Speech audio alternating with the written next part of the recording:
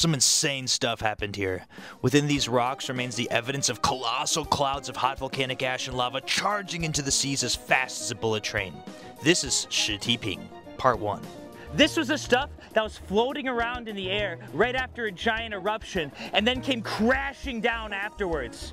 This is an ignimbrite. As it was tumbling down the volcano at rocket speeds, like flour when you add a little bit of water, this volcanic ash started to clump together. This occurrence is called a pyroclastic flow. Volcanic ash propels down the slope of a volcano at speeds up to 200 miles per hour. This is a lava bomb. Imagine a volcano erupting and globs of lava are shooting out into the air. That glob of lava hitting the cold air instantly cools and falls down as a hard rock, crashing into the ground. That's what this is. Lava bomb, lava bomb, lava bomb, lava bomb, big lava bomb. You can see clearly here that this is a place where multiple volcanic eruptions have been recorded.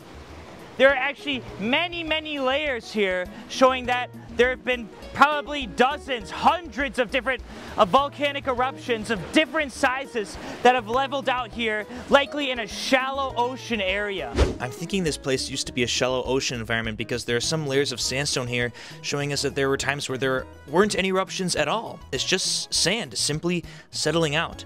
Also, there's some cross-bedding here, which is evidence of the sand being moved likely by shallow ocean currents. These rocks piled up at the foot of an island volcano way out in the Philippine Sea, but it's moved and is now part of Taiwan's coastal mountain range. In giant collisions like these, rocks tend to bend or entirely fold over. We're at Shi Ti Ping to look for clues. Is up really up? Oh, here we go, it's a lava bomb. There's a pretty clear depression underneath it showing us that gravity was pulling it down in this way. So this way was probably up? Let's keep looking. We have another way up indicator here. This denser rock fell down on this soft sediment, causing it to push it down, and this got squeezed up. You can kind of see the flow direction where this literally fell down and landed right here. You can kind of see a little bit of some motion in this glob of rock here. Last thing, check out those rocks in the distance tilting in the opposite direction. Is this a big anticline fold we're looking at? You see it? Do you see it? Ooh, big fold. Check out that fold. Wait, so what's this rock? Is it even a rock?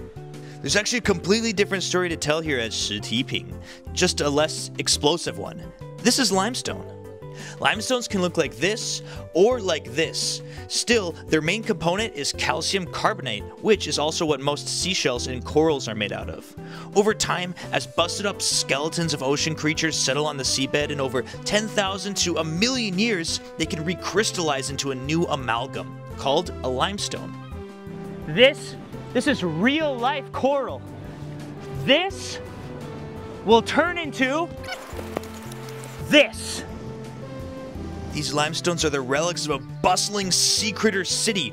The best part about this place is that you don't need to go far to envision what it probably looks like all that time ago. Whoa! Yo, look at that urchin!